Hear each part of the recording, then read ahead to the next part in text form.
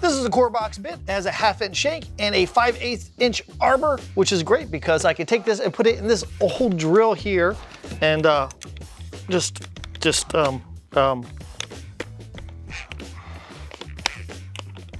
easily put it into the drill. And I have a 5.5 inch saw blade.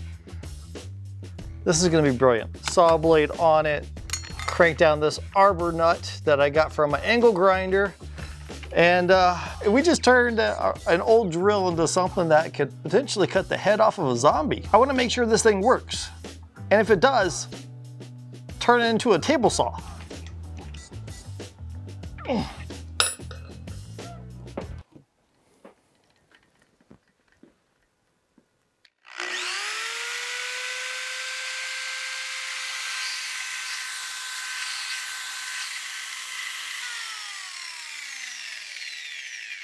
Some wobble, a lot of wobble, lot of wobble. Well, it works. And why are you so apprehensive? So here's the plan. I need to make this into a table saw. I'm not quite sure how to do that. I'm thinking I'm gonna need some sort of mechanism to hold this in place.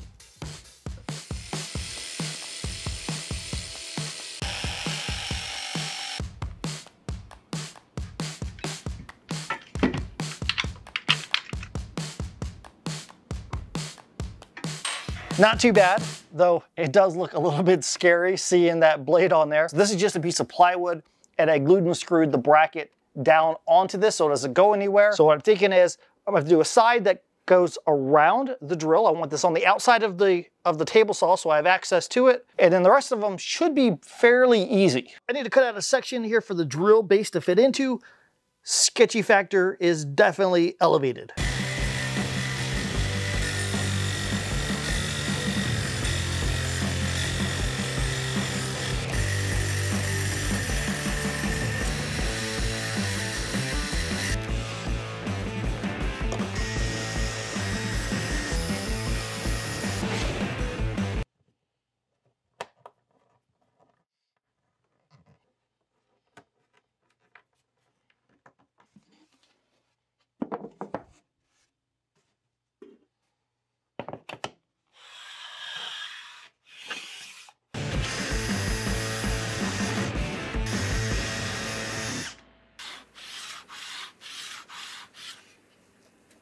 I'm excited about that.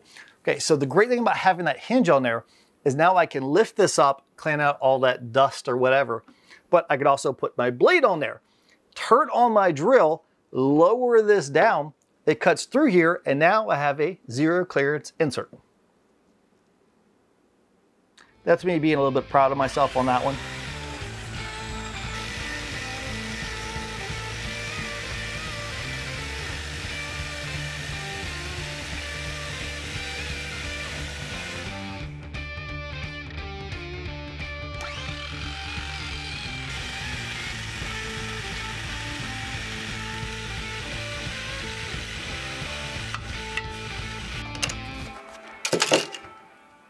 That totally worked.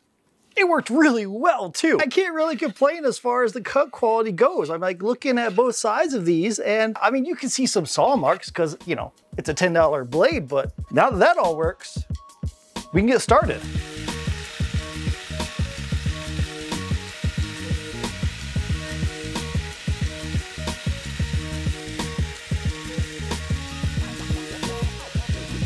That is really rough.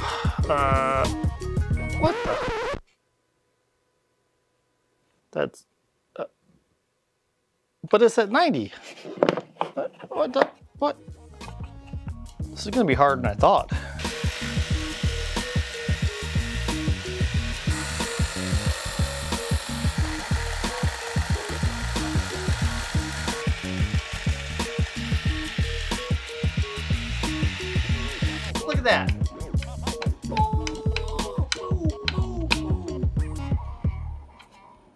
That's pretty good.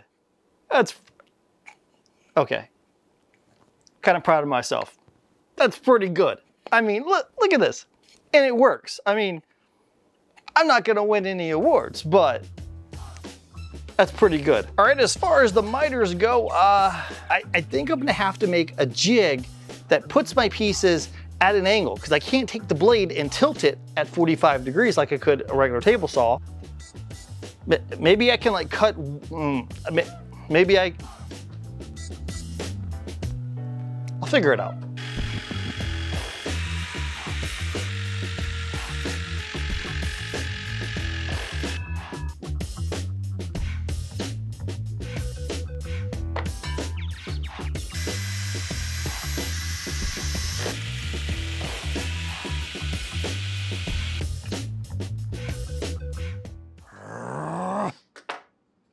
My jig's a little bit off. We could save it. We could save it, I think. I'm just gonna add some tape here. It'll be fine. It'll be fine.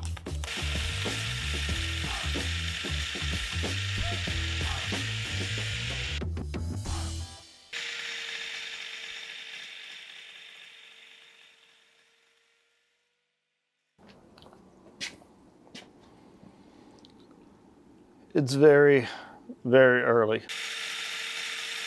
And I was up very, very late trying to get these miters to work. I eventually got there, but I have a deadline and this has got to get done. I'm not really sure what went wrong and why that was so difficult. Some wobble, a lot of wobble, lot of wobble. I don't even know what I got to do next. The bottom? I think the bottom. Coffee's done.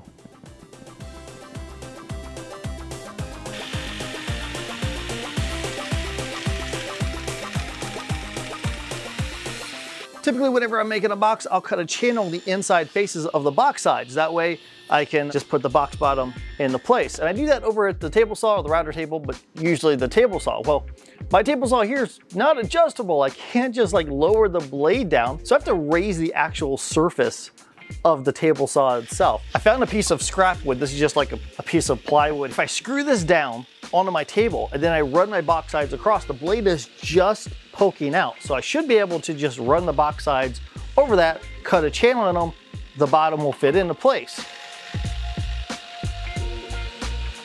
Well, I'm a little bit surprised, but it actually did work out. It's kind of crazy. So now I can glue this whole thing together. While the glue is drying, I can kind of think about what I'm supposed to do next.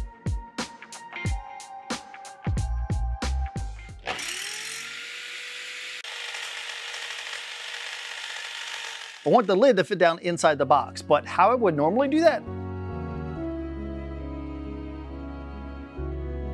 can't really work out, so I have to come up with a totally different way.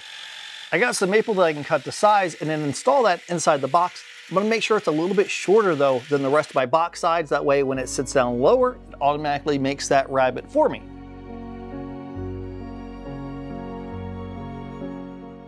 This is looking so good. I can't believe that this is how it's turning out. So now we need a lid. I was thinking about doing something kind of elaborate for a lid and then having more of a minimalist handle to it. I think I wanna go the opposite though.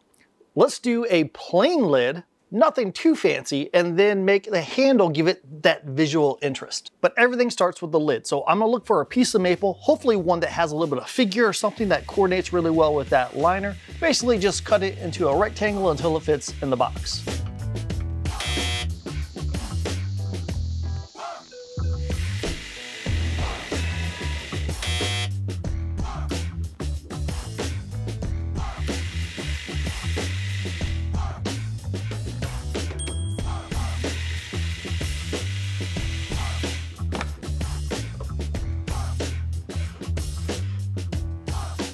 I spent a ton of time working on handles. Actually, I made quite a few different handles in different stages of completion. And ultimately, whenever I looked at all of them, I didn't really like any of them better than just having the plain lid. I don't know, there was just something about seeing that figured maple that I didn't want to cover up with the handle. I decided to postpone the handle, go ahead and sand the entire box, and then sleep on it, come back the next day, and then determine, do I really want a handle or not?